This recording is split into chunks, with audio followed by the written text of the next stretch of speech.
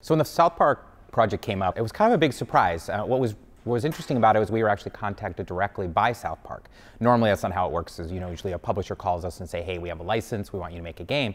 But this time it was the license holder themselves.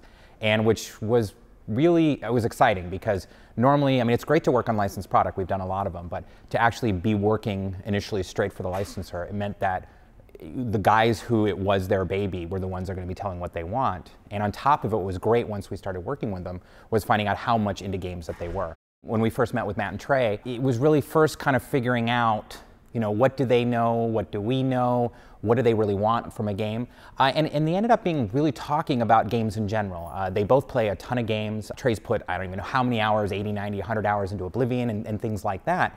And so a lot of it was saying, okay, so how could we take South Park, like what's their vision for South Park in relation to all the games that we've played? What was interesting though, and what it really came down to, was really talking about what's that first step? What's that first thing that we need to do to make sure that this can be really a South Park game? And by the end of the meeting, and I forgot how long it was, hour and a half meeting, we were talking, and it just came down to, if we can't make the game look like South Park, then why make it? So, I mean, there's been a lot of South Park games, 3D versions of Cartman and all that kind of stuff, but if it can't look exactly like the TV show, then this wouldn't be the South Park game. And that's really what we first came out of that meeting and were to go to do, is like, go make this look exactly like South Park. So before the project really started, we did 2 proofs of concepts for Matt and Trey. The first one was just a very quick thing. We put Cartman on the background of a gas station. And it was just so we could make it just sort of look like, oh yeah, we can get up on a console, we can get how South Park looks. But then it was, okay, but it actually has to be moving around and things like that. So we went, okay, what do we want to do here? So the prototype that we ended up going, like the bigger one that we ended up actually going over with Matt and Trey directly, was where we did Stan's house, the outside of Stan's house, the inside. You go inside and Randy's there playing Guitar Hero in his underwear, and then you could go into the kitchen, pick up a spatula, and it became an axe with all this kind of crazy stuff going on. And you could jump around, you could hit, you could kind of swing your axe, you could change yourself from different skin colors and like a spiked helmet and different hair and things like that. And we took it to South Park and showed it to Matt and Trey, and we were kind of showing it. Matt immediately picked up the controller and just started running around. It was like playing the show. He said, and he went straight up to the screen and goes, wow, that's the construction paper. You could see the texture of the construction paper. Then we kind of knew we'd really hit the look. And from there it was, okay, great. So we solved that first thing. We solved making it look exactly like the show. And the next step from there is now, okay, how do we now make it, a big epic game? What's interesting about this game, it's sort of and it's the crux of what makes it hard to make and easy to make at the same time, is actually the art. Because we can actually make a lot of special art. A lot of times in our big 3D games and things like that, there's only, it takes a lot of time to make a new model and all the animation for it and all this. Once we've gotten sort of how something is put together and how the animation works and things like that, we can generate lots of all the different characters and unique things. One of the things that's interesting is that a girl and a boy character in South Park is literally differentiated by the voice and the hair. And that's pretty much it. So it means that we can kind of create all of this unique stuff. And that's, I think, what's great. It means that we just cram this game full of all of these unique things, when usually making a game unique is the challenge. Doing everything that's unique and everything that is just different is just, I mean, it makes us pull our hair out, I mean, that's why I've always really appreciated like more of the Japanese role-playing games, because they kind of like, we're just going to make everything crazy and unique, and they kind of do that. And I've always wondered kind of how they're able to do that for what they've done, but it's an interesting opportunity for South Park in that we can do that. Like, hey, we want to make a new boss creature, like doing all the functionality behind it is still work, but making it that unique boss art in the world, we can just, get done in a day. When we were looking at approaching the game, it was sort of like, who are we making this game for? Are we making it just for South Park fans? Are we making it for Obsidian fans? Are we making it for Call of Duty fans? Are we making it for Peggle fans? I mean, who's really the person that we're making this for?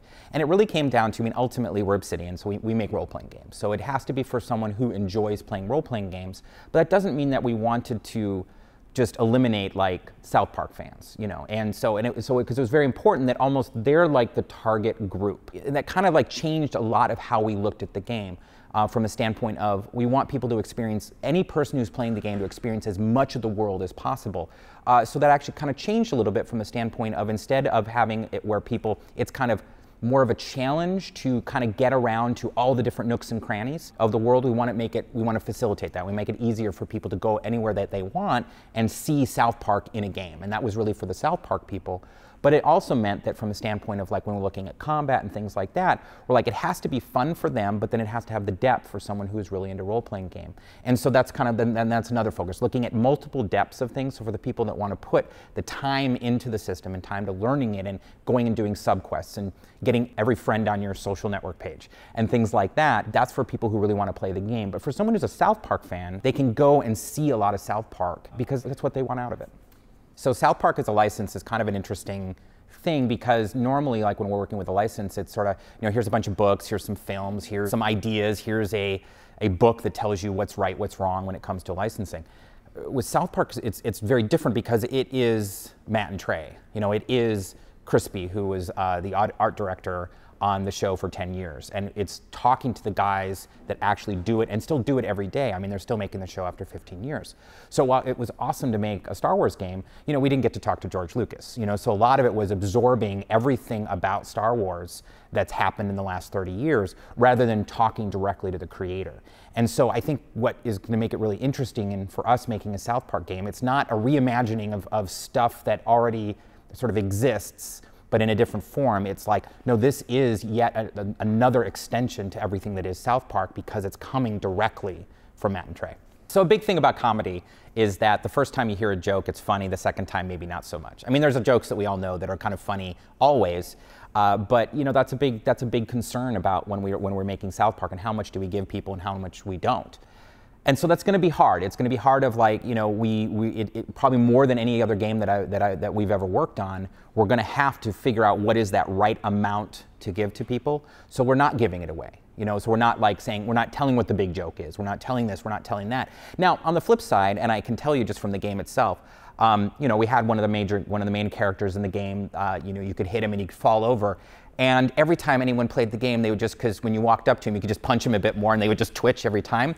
It was kind of funny every time you did it. So I mean, I think there's some kind of things about the comedy, the physical comedy of it, that is funny always. And I'll be honest, you know, we're not exactly sure how the ESRB is going to you know, react to a lot of these things.